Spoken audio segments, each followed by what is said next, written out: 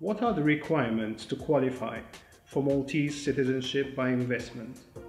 The main applicant must be over the age of 18, of impeccable standing and repute, and in good health.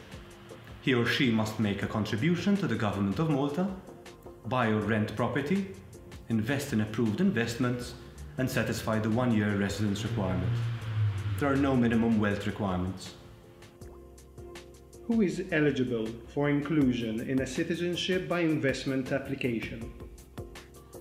Besides the main applicant, we can include in the same citizenship application any economically dependent family members, including the spouse, children under the age of 18, unmarried children between the age of 18 and 25, and parents over 55 years of age. What contribution is required under the programme, and what are the costs involved? The main applicant needs to make a contribution of at least 650,000 euros to the National Social Development Fund. For the spouse, an additional 25,000 euros, and 50,000 euros for children under the age of 18, unmarried children between 18 and 25 years of age, and dependent parents over the age of 55.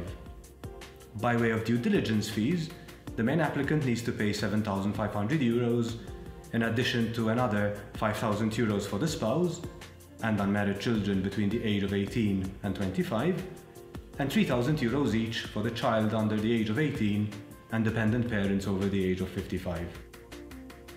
Could you take us through the fit and proper test? The Government of Malta is committed to the highest standard of due diligence. The objective is that of establishing the good standing and repute of the applicant. Identity Malta applies a 4-tier due diligence process to assess applicants and process and approve applications. One of the prerequisites is a clean criminal record.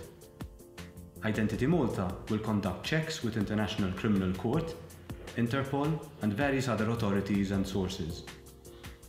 Police certificates are not strictly required on application, but need to be submitted prior to approval. Evidence of the source of funds contributed will be required. Apart from the contribution, what further investment is required?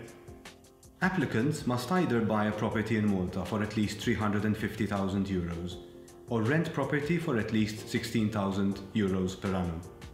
Subletting will not be allowed. They must also invest 150,000 euros in bonds or securities approved by the Maltese government. All these investments must be kept for at least 5 years. What is meant by the genuine link requirement? Is this a minimum stay requirement? Citizenship is granted after 12 months from effective date of commencement of the genuine link of the candidate with Malta. Candidates must commit to some presence in Malta before citizenship is granted, but not necessarily a full 365 days. Other connecting factors that will be accepted include investments made in Malta, any business conducted in Malta, club memberships, sponsorships, any evidence of integration with Maltese society. Approved agents are able to obtain for clients advanced written approval from Identity Malta of their clients' proposed links. Persons already resident 1 year prior to IIP approval already satisfy this requirement.